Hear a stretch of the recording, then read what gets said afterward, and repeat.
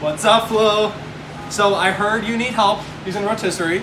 So me, JP, I got you back. Okay. So you're gonna come in. This is what it's gonna look like. This is blah blah blah. You're gonna first press all these buttons. 1, 2, 3, 4, 5, 6, 7. Okay. About that one. And 8. Okay. You see it's lighting up, all that, and these are already spinning. You're gonna take your chickens, 4 on each side. You'll have to, hold on, let's get, keep recording. Okay, this will help you. This will help you. Step on it and the motor stop, so you can do it good. You're gonna line it up with this hole.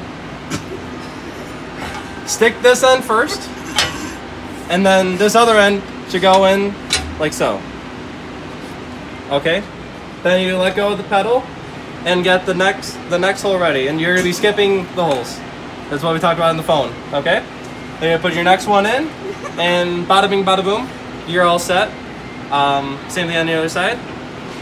Once that is all set, you'll close the doors, and then you'll just need to press the start and stop button. Just press it once, and this will start.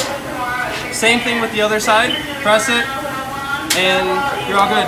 There you go. Hour and a half. Chickens are done. Bada bing, bada boom. You're welcome.